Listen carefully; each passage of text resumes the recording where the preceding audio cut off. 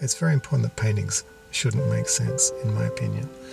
I think paintings are to photographs what dreams are to waking life in some ways.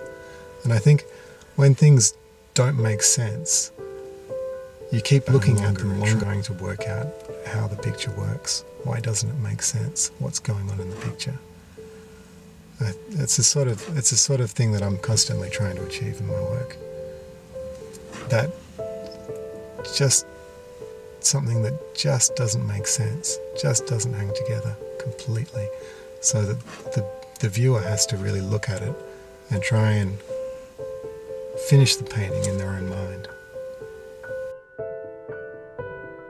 I've taken photographs, some of them are my own photographs from travels.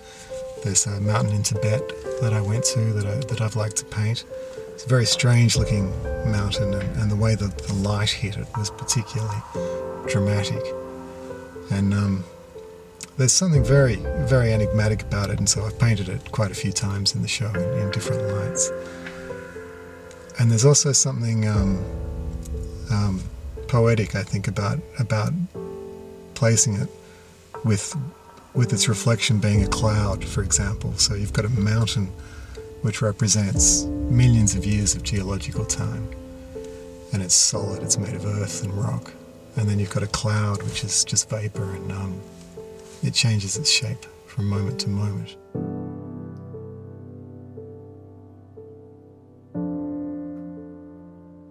Trying to express visually is some of the wilder ideas that are out there in physics at the moment. They've decided that to fully understand gravity, we need far more dimensions than we're aware of. So we need a lot of dimensions that we can't see, and these other dimensions are apparently they're right next to us. They could be underneath us, above us, all around us. And so there could be these other places right next to us that we can't see. And so I guess I'm trying to imagine what that might look like by having a mountain with an entirely different world underneath it reflected.